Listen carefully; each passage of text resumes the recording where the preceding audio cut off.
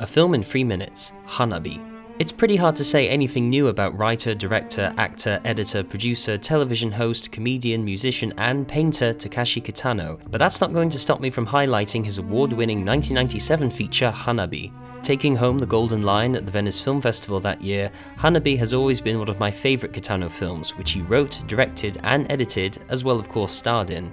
Looking at his earlier career, you'd be forgiven for thinking that this multi-talented artist only seemed to excel in ultra-violent Yakuza-themed dramas, and violence does play a large role in most of his work, but for me, Hana-bi is where the director struck a perfect balance between his previous violent gore fests and a new cinematic poetry of beauty and love. The story follows the struggles of aging retired detective Nishi, played by Kitano, who is informed by his wife's doctor that her health is in terminal decline. To add to his woes, his longtime partner Horibe is injured in a shootout, leaving him confined to a wheelchair, depressed and alone with suicidal thoughts. Nishi is indebted to a local Yakuza loan shark and so decides to steal money from a bank, using the funds to finance a road trip with his wife, whilst also supplying his friend with painting materials to help him cope with his new disability. Nishi's former detective buddies begin to suspect that he was responsible for the bank robbery and begin to pursue him, along with the Yakuza thugs, across some of Japan's most beautiful and historical sites.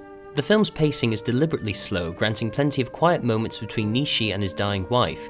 Their relationship acts as one of two emotional cores to the film, the second being Horibe's sad isolation whilst his skills grow as a painter. Kitano re-edited the film 14 times until he found a cut he was happy with, and in doing so, the film's first act jumps backwards and forwards through time. What always stood out to me was the way in which Kitano would edit shots together to create tension and suspense, particularly during the scene when his partner is injured. A lot of the cuts in the violent scenes are very hard and sometimes come out of nowhere, but the violence itself is never indulged in. It's quickly replaced with a more sedate shot of Nishi and his wife enjoying their last vacation together. On editing, Kitano has said, "When I write a script, I have the entire film in my head, so when we start shooting, I just do it. I'm more interested in the editing process, so I tend to shoot in a hurry.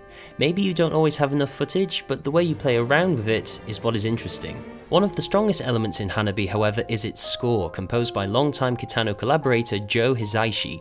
The soundtrack contains some of the composer's strongest work, particularly during a poignant scene where we get to see a montage of Horibe's paintings. The paintings themselves were made by Kitano when he was recovering in hospital from a near-fatal motorcycle crash a few years prior.